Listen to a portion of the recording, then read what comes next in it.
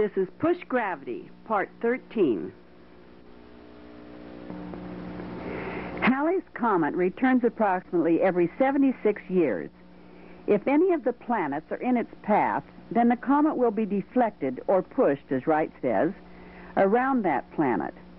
As a matter of fact, if the massive planets Saturn and Jupiter are in its path, the comet will be delayed as much as 15 months in passing between them. The action of Halley's Comet as it approaches Saturn and Jupiter is shown in this push-gravity model of Wrights. This repulsive action supports Wrights' gravity theory, which states there is a mutual repulsion between all bodies in space.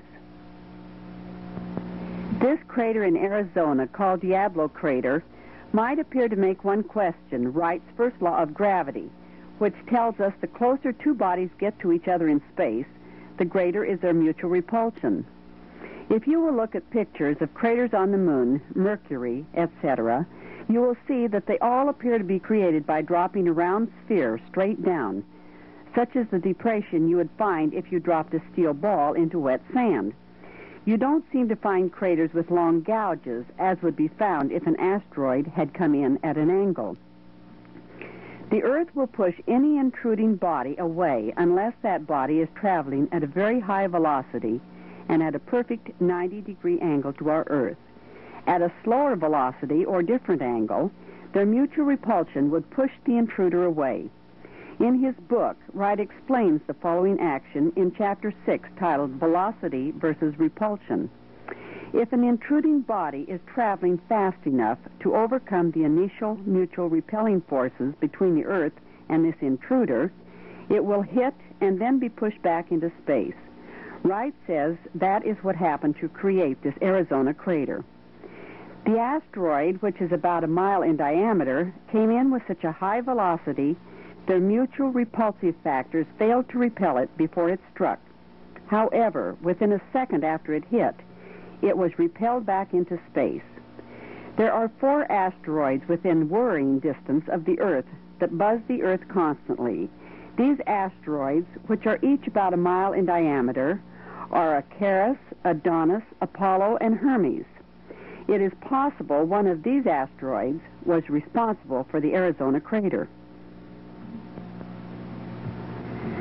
At 7:17 a.m. on June 30th, 1908, from many miles around Tungus, Siberia, a great ball of fire was seen, followed by 3 or 4 claps and a crashing sound.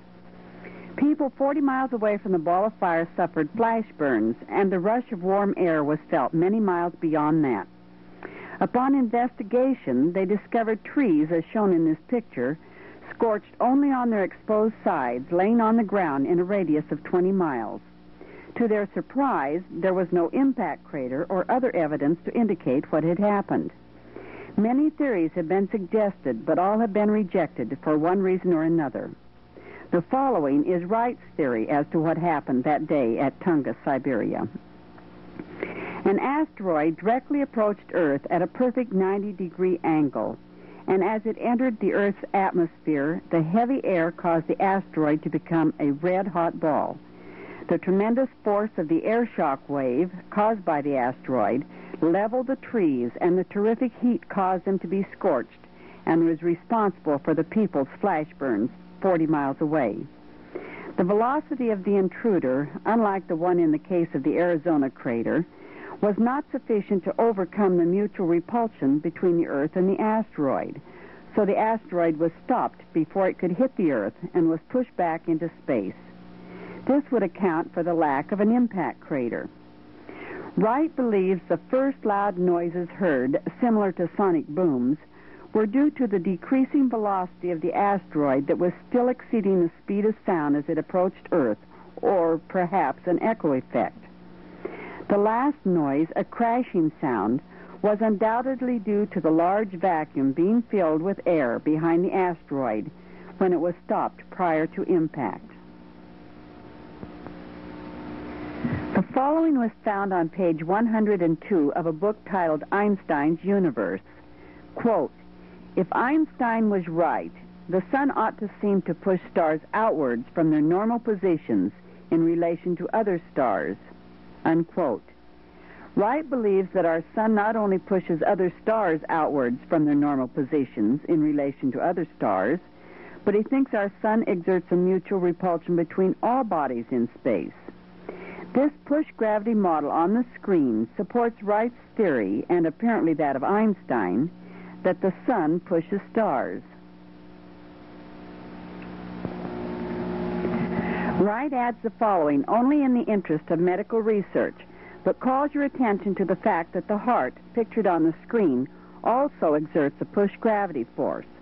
Wright has noticed that most organs of the body are subject to cancer except the heart. Even though it pumps cancerous blood, leukemia, the heart is rarely affected.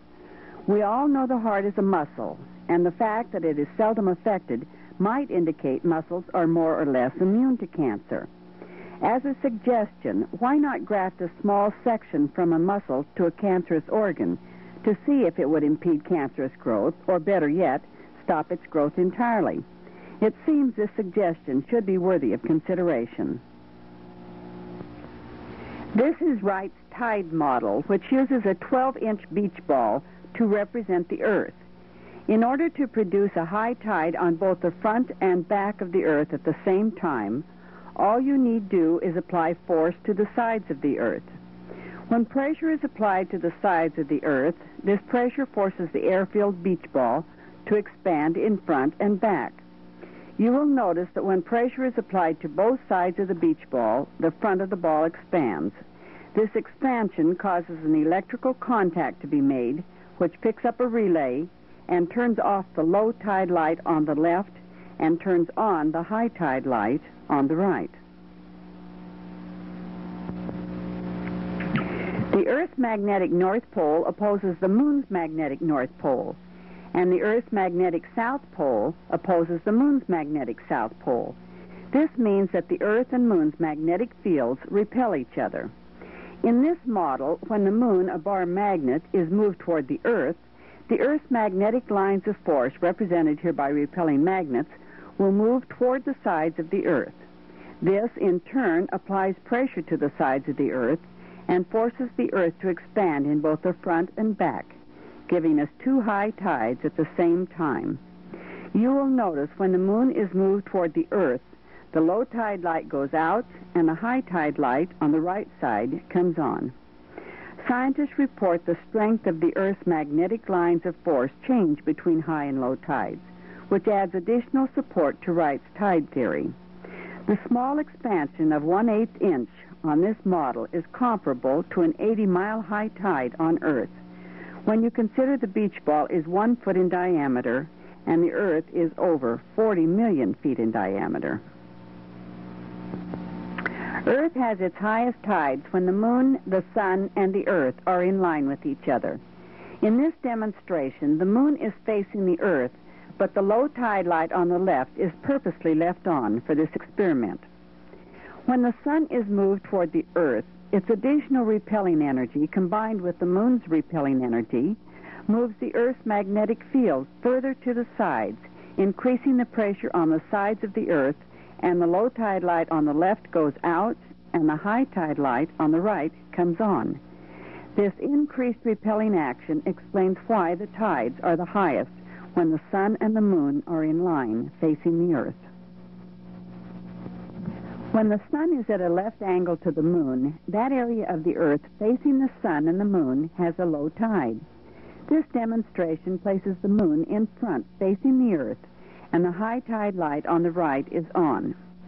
When the Sun is placed at a left angle to the Moon, the magnetic repelling energy of the Sun rearranges the Earth's lines of force, causing the pressure points on the sides of the Earth to decrease, and the high tide light on the right goes out, and the low tide light on the left comes on. When the Sun is at a right angle to the Moon, that area of the Earth facing the Sun and the Moon has a low tide. This demonstration places the Moon in front, facing the Earth, and the high tide light on the right is on.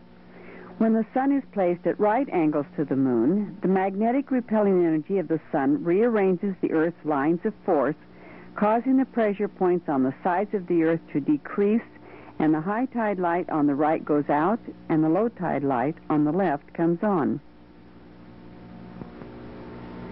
You have just seen Wright support his tide theory by physically demonstrating the four most talked about tides here on Earth. First, a high tide in the area where the moon is facing the Earth. Second, a higher tide in the area where the moon and the sun are in line facing the Earth.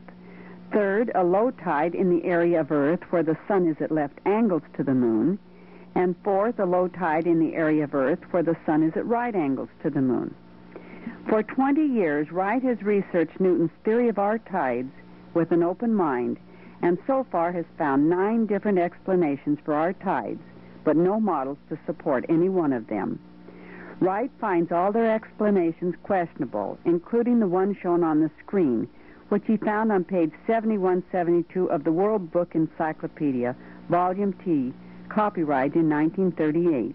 Quote, "The sun pulls the Earth with 175 times the force that the moon does. On the other hand, the moon has a greater tide-producing force." Unquote. A confusing explanation with no model to support it. Wright will now discuss his push gravity theory as it relates to our ability to remain on Earth rather than floating out into space. The following comment by Albert Einstein, found on page 3127 of the World Book Encyclopedia, copyrighted in 1953, might come as a surprise to you. Quote, "Objects are pushed toward the Earth by the gravitational field rather than pulled by Earth." Unquote. Likewise, Wright believes objects are pushed toward the Earth by the gravitational field and not pulled by Earth. Wright has a working model, which he will demonstrate shortly, that supports this part of his push gravity theory. Wright also theorizes that Earth's gravity originates on the sun and 8 minutes later arrives here on Earth within the force of the sun's emitted energy. Wright says this emitted force from the sun envelops the Earth, pushing all bodies down to the Earth. Our sun is a magnet with both north and south poles. The magnet, which you will see on the screen, represents the sun and will attract the little iron astronaut figure which is hanging in space. This is due to a basic law of magnetism that tells us magnets attract iron.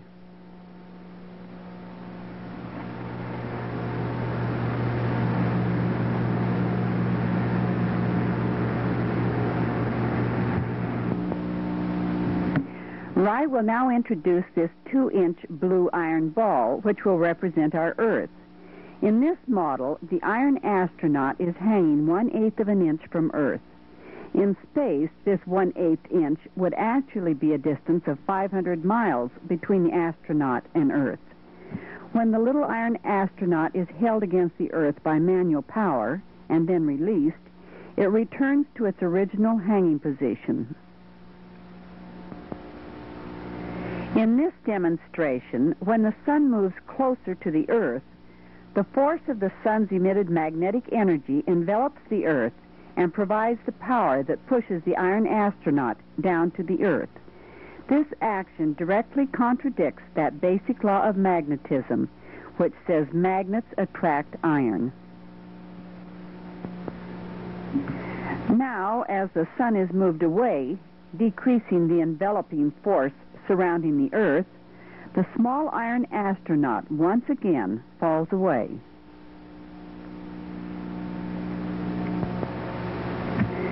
This is a picture of a total eclipse of our sun. The emitted magnetic energy shown here surrounding the sun travels through space at the speed of light, 186,000 miles per second. When this magnetic energy reaches our Earth, which takes only 8 minutes, its enveloping force pushes objects down to Earth and adds support to Wright's theory that Earth's gravity could originate on the sun. The sun is our light, our heat, and also provides the needed elements to support our plant life. So why can't the sun provide one more essential ingredient required to sustain life here on Earth, our gravity?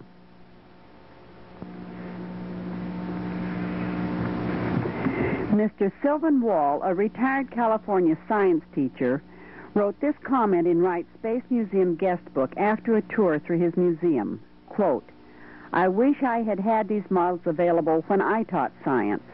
Unquote.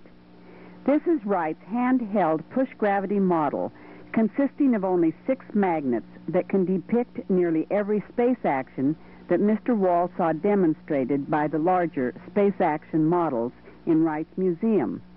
Educators, students, and members of the general public have been buying these educational models since they discovered that learning about space science can be fun. Wright has found that the majority of students and educators who have viewed a demonstration of push gravity have no difficulty relating to his theory. This excerpt from a letter to Wright from a college science class is typical of the response from most students. Quote, "However, the most telling argument that Wright has is that while he has models of his push theory, there are no such models for the traditional pull theory." Unquote. Hank Matamore, supervisor of the Fairfield Senior Center, wrote to the television educational programming director for KQED Channel 9 in San Francisco, California, encouraging him to send a crew to film Wright Space Museum. Within his letter, Mr. Matamore wrote the following, quote, "My son was turned on more by Wright's Museum than he was by Berkeley's Lawrence Hall of Sciences." Unquote. Perhaps the following quotation could apply to the origin of Wright's push-gravity theory. Quote, "Discovery consists in seeing what everyone else has seen, but thinking what nobody else has thought." Unquote. This film segment, Push Gravity Part 12, has exposed only the tip of the iceberg, so to speak, in regard to Wright's theory on push gravity. His theory has been supported many times over by his accurate space predictions, space formulas, and space models. This presentation has only laid down the cornerstone, but hopefully the scientific community can add many building blocks. Wright realizes that no one man is an island, and his only desire is to leave this theory behind to be studied by open-minded members of the scientific community who recognize that in the past, many of our universally accepted theories have been proved wrong. Wright believes his desire epitomizes the theme of this 6th Global Sciences Congress entitled Partners in the Search. Wright would like to take this opportunity to publicly thank Mr. Dean Stonier for giving him the opportunity to present his controversial push-gravity theory here at the 6th Annual Global Sciences Congress on August 20th, 1988. This film segment, Push Gravity Part 12, is dedicated to Mr. Jim Benson. Your narrator has been Darlene Brown.